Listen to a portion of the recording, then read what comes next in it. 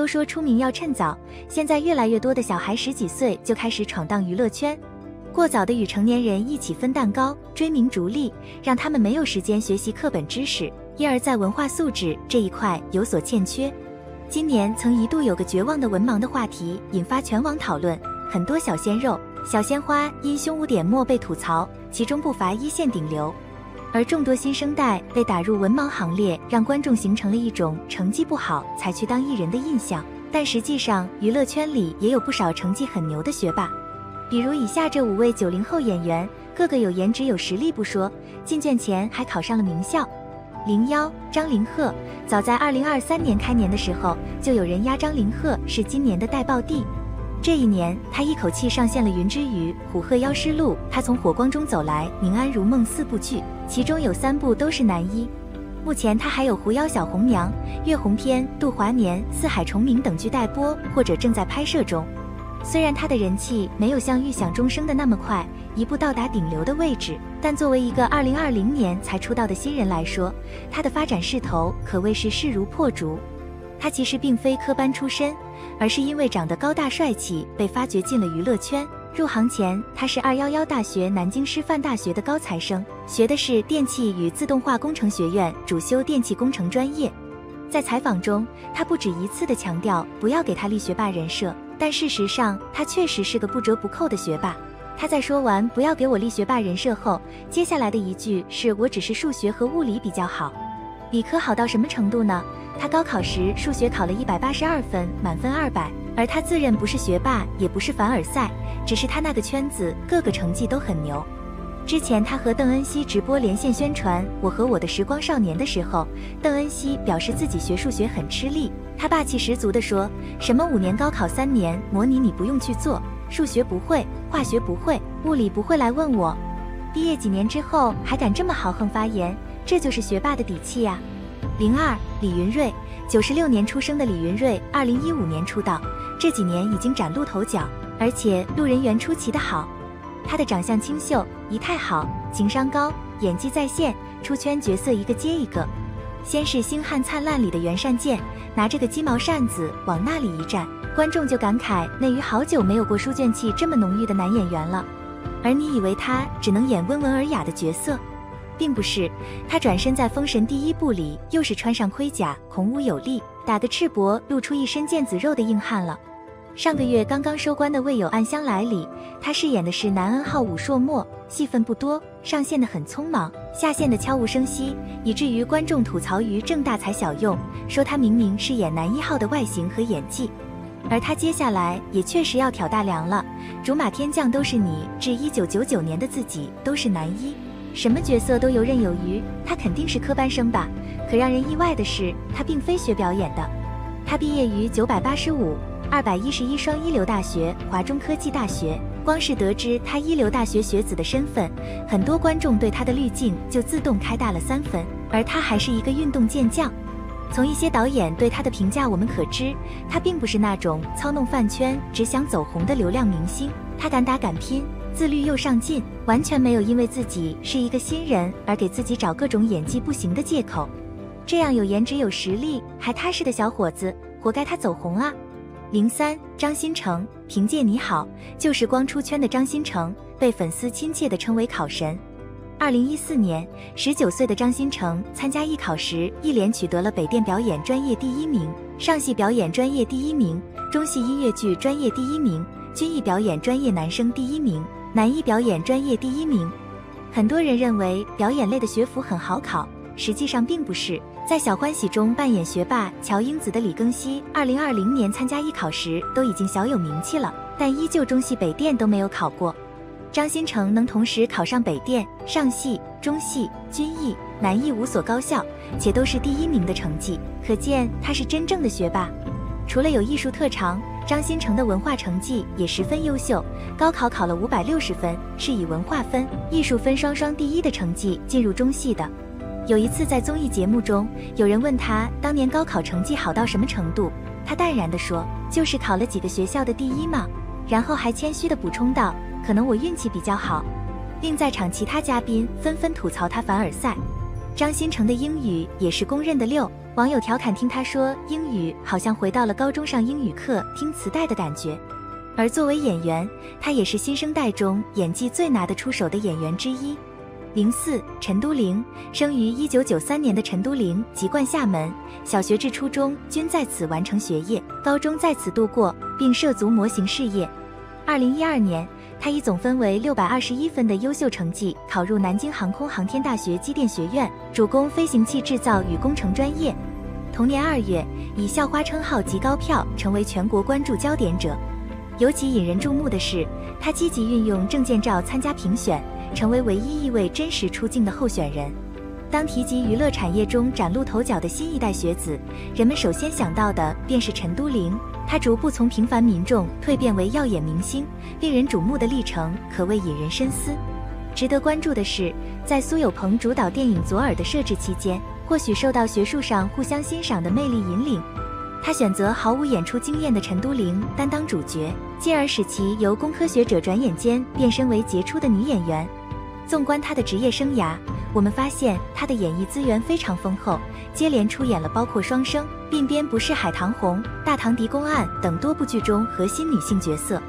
其演技并未完全得到观众和评论家们的高度评价。有些人认为，既然他已经成功考取优秀学府，可以充分挖掘自己擅长的领域，却依然决然加入陌生的演艺行业。需要指出的是，最近几个年份以来，陈都灵的演技能明显提升，尤其体现在其在《长月烬明》播出，在剧中一人分饰3角，饰演看似面若观音、清冷肃静，实则心机深沉、腹黑恶毒的伪白莲叶冰裳，出身高贵，睥睨天下的腾蛇族圣女天欢，清醒通透，愿意为爱付出一切的旱魃墨女。而在《莲花楼》中，她饰演的边缘化女主形象乔婉冕竟然并未招来任何负面批评，反而赢得了观众们的喜爱。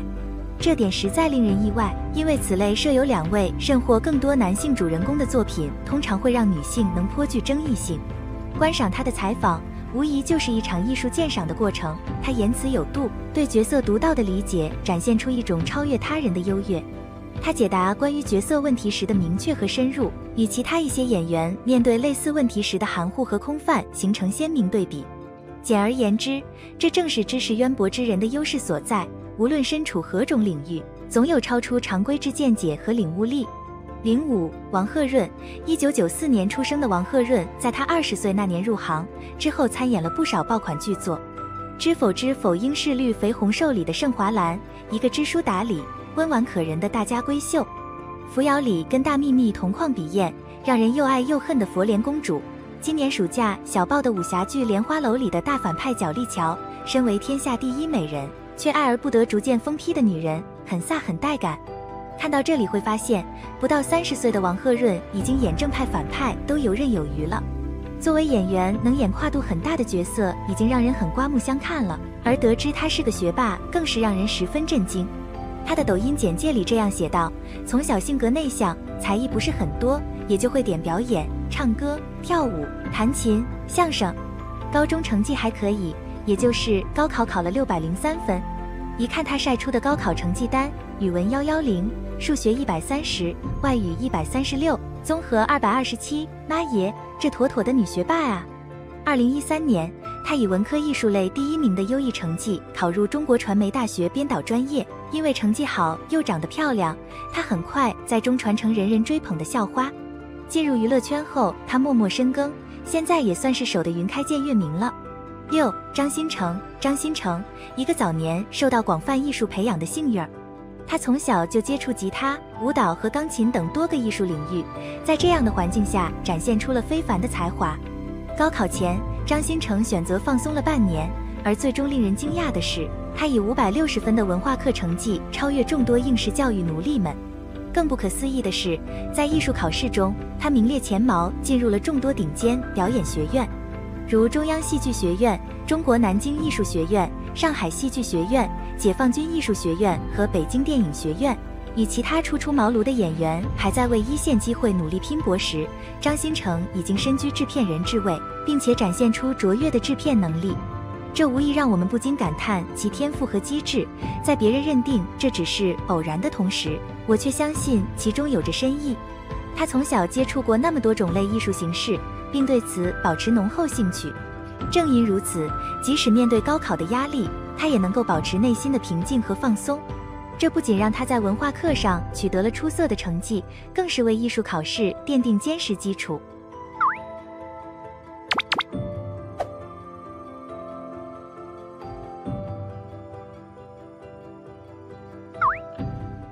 作为内娱选秀团体的沧海遗珠女子组合硬糖少女303也已经宣布解散了。内娱的选秀开始的并不算晚，18年前，在2004年的那个夏天，超级女声横空出世，会唱歌的，不会唱歌的，爱追星的，不关心娱乐圈的，几乎没有人不知道这个节目。当年节目中获得冠军的是安又琪，亚军是王缇，季军则是在2020年凭借《乘风破浪的姐姐》第1季又涨了一把人气的张含韵。第2届超级女声也是这档选秀中最经典的一届，其中的李宇春、张靓颖如今也仍然是华语乐坛的中坚力量。那些年选秀节目是层出不穷的，比如《我型我秀》、《加油好男儿》，之后又不断有《中国好声音》、《中国梦之声》等等节目的出现。当然，这些选秀节目主要是以个人出道的形式为主，获得好名次的或者拥有高人气的选手，不管之前是素人还是艺人，都拿到了一张在娱乐圈里行走的通行证。虽然这张通行证的时效性可能很短，但不妨碍他们都有了一个可能成为明星的机会。慢慢的，选秀节目也不只是停留在个人选秀方面了，男团、女团的选秀也纷纷上线。要说搞娱乐，韩国一定算是经验丰富的。韩国也通过1234代的男团、女团，把 K-pop 和韩国文化输出到了世界各地。在韩国和其他国家都拥有比较高人气的节目，则是2016年1月的 Produce 101。当时韩国人气男明星张根硕是主持人，节目瞬时收视率高达 4.1%， 一度跃升成为韩国娱乐节目的榜首。在这样的背景下，内娱也发现了偶像团体选秀的机会，在2018年1月19日推出了偶像练习生，张艺兴担任制作人代表，李荣浩担任音乐导师，王嘉尔和欧阳靖担任 rap 导师，程潇和周杰琼担任舞蹈导师。那一年成团出道的便是由蔡徐坤、陈立农、范丞丞、黄明昊、林彦俊、朱正廷、王子异、小鬼、王林凯、尤长靖组成的9人男团 9%。同年4月，内娱大厂买了韩国 NET 有线电视台 Produce 101的正版版权，推出了内娱版的创造101。黄子韬、张杰、陈嘉桦、胡彦斌等导师也见证了由孟美岐、吴宣仪、杨超越、段奥娟、Yami、赖美云、张子宁、杨云晴、李子婷、傅菁、徐梦洁这11位成员组成的火箭少女101的出道全过程。之后，选男团、女团的偶像类选秀也持续举办着，人气一直不低。没想到，韩国那边先爆出了 Produce 101系列节目投票造假的问题，于是节目停播。同时，制作人安俊英与 NET 战略内容事业部部长金荣范也被抓了。随后，在2021年，《青春有你3》也在决赛前被下令停播。节目被爆出，为了增加选手投票，出现了令人心疼、气愤的倒奶事件。为了给选手刷票，印有投票码的奶被成箱倒进河沟，确实太不应该。看来，节目一旦拥有高人气，就难免牵扯利益，在诱惑面前，一些匪夷所思的操作也逐渐显现出来。如果没有严格的管理，出问题也是早晚的事。如今，内娱已经叫停了偶像团体的选秀节目，硬糖少女303也成了内娱最后一个从选秀节目中出道的限定女团。不过，一般这样的男团、女团都是有成团时限的，从成团开始算，组合的时限只有1到2年。如今，硬糖少女303解散后，在创造营2021卡点出道的 Into1男团也成了目前也已经解散，自此内娱选秀限定团宣告结束。不过，大家对于偶像类选秀节目的热情还是很高的，能看到好看的小哥哥、小姐姐唱歌跳舞，展现自己的实力，散发魅力，通过讲述自己的励志经历传播正能量，也是挺好的。最近韩国的 Produce 101在整顿之后有了传出要重启的消息，而内娱也打造了一个电视剧制作者自由选择的市场平台的南海平台。可见，内娱也在发展文化娱乐领域的路上不断努力着。在加强管理、制定更完善的体系后，内娱的偶像选秀也还是有希望恢复的。像硬糖少女303这样的组合，在出道期间战绩还是不错的，他们演唱了多首游戏歌曲。在他们出道1周年的时候，各平台的数据都是很高的。当然是多人的组合，每个成员的人气成绩就不可能是相同的。在硬糖少女303解散之际，很多人也很关心成员未来的发展。01希林娜依高，希林娜依高是队内中心位，本身读的是伯克利音乐学院，演唱实力没得说，是队内大 vocal。在成团期间，希林娜依高已经为穿过寒冬拥抱你等多部影视作品演唱过歌曲，参加过的晚会演出也非常多。要说硬糖少女303里 solo 最没压力的，应该就是希林娜依高了。而且在硬糖少女303刚出道还没发团歌的时候，希林娜依高就已经有个人单曲预售上线了，所以一直有人觉得成团对希林娜依高来说只是个跳板，她应该早就盼着单飞了。02赵月本身是 SNH48 的，硬糖少女303解散后，赵月也应该会把自己的工作全权交给48传媒。48旗下的艺人是非常多的，还有总选等竞争力很强的机制，是出了名的僧多粥少，所以很多人也担心赵月回去之后的待遇会如何。其实赵月本身的人气是很高的，相信公司对她也会更重视一些。与赵月类似的是，同样出身塞纳河的许佳琪之前参加《青春有你》第2季，在限定团体的9成团，后来的9解散，48就给许佳琪打造了个人工作室，而许佳琪也开始全力进军影视行业。如果赵月能有这样的待遇，也是很不错的。03王艺瑾长得非常漂亮，是大女主的长相。在加入硬糖少女303之前，她就演过电视剧《少年派》，而且王艺瑾本身所属的公司是嘉行新月，嘉行新月是嘉行传媒的子公司，嘉行传媒则是捧红过杨幂和迪丽热巴的大公司。有这样的公司背景，相信王艺瑾未来的资源也不会差。王艺瑾之前在杨幂主演的电视剧《暴风眼》中出演过角色，在硬糖少女303解散后，她也大概率会往影视方面发展。04陈卓璇是人气和人缘都挺好的艺人，虽然陈卓璇的唱功不能说是顶级实力，但她的音色很好听，而且发挥也算稳定。像镜双城动画片尾曲《只这样》比较有难度的歌曲，陈卓璇也能 hold 住。往影视作品的 host 歌手方面发展，陈卓璇是没什么问题的。同时陈卓璇也挺有综艺感，之前她就参加过吐槽大会第5季。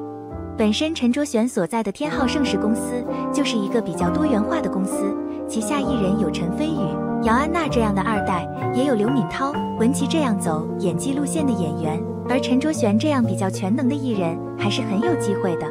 05郑乃馨，硬糖少女303中唯一的一位外国人就是郑乃馨，她来自泰国。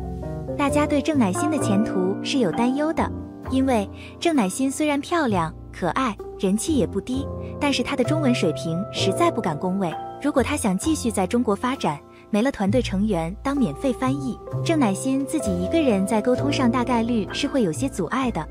而且无论是她想走演戏的路子，还是走综艺的路子，对中文的水平都是有要求的。当然郑乃馨也可以回到泰国发展，她之前也在泰国出演过电视剧。但如同另一位泰国女艺人李子婷一样，李子婷在成团的火箭少女101解散后，还是会选择参加很多中国的节目。毕竟参加了中国的选秀节目，自然在中国的人气也更高一些。而且不得不说，在中国当艺人，收入的上限是会比在泰国当艺人要高的。06刘些宁，刘些宁本身是在韩国女团里出道的，是标准的女团爱豆，唱跳外形都非常符合女团成员的特质。不过如今硬糖少女303解散，刘些宁所在的好好榜样公司实力一般，大概率不会再准备一个女团让她加入了，所以刘些宁也要面临转型的问题，这让人有些担心她是否会前途未卜。刘些宁单独走歌手的路子，恐怕在演唱方面和希林娜依高还是有点差距的。刘些宁的颜值没得说，非常漂亮。今年她主演电视剧《宁安如梦》以爱为营也都有不错的成绩。前不久张小涵曝光了刘些宁和雨的恋情，两人被抽到聚会后同乘一辆车回家。去年3月28日晚，刘些宁发了一条何宇穿睡衣的视频后秒删，引发网友对于两人的恋情猜想。不过次日，刘些宁工作室发文回应，称是不小心手滑了，所以造成误会。然而最近又被拍到两人一起聚会，随后还一同乘车回家，这不得不让人重新审视两人的关系。网友们纷纷质疑，为何之前否认恋情，现在又在一起？恋情曝光后，网友们也纷纷发表了自己的看法。有人认为这是明星的私事，不管是不是恋爱，都应该尊重他们的选择。07张一凡，要说硬糖少女303的成员里背靠大树好乘凉，守着能给好资源的公司的，除了王一瑾，就要说是张一凡了。张一凡是时代峰峻，也就是 TFBOYS 和时代少年团的那家公司里唯二的女艺人之一。虽然张一凡带了一些争议点，有人对她并不感冒，但张一凡毕竟是专业第一考入北舞的学生，又在硬糖少女303里出道，实力、人气都具备，公司一定会努力捧她的。加上张一凡之前也出演过电影《少年的你》，参加过综艺节目《舞蹈风暴》，获得的都是优质资源，相信以后她的发展也不用担心。无论是哪种选秀节目，给到艺人本身的更多是一块敲门砖，一个在娱乐圈里有个位置的机会。至于能否真正做到在娱乐圈里闯出一片天地，还要看个人的机遇和实力。硬糖少女303中的每位成员都是努力过、勤奋过、拼搏过的姑娘，希望她们在未来都能选择一条适合自己的路，越走越好。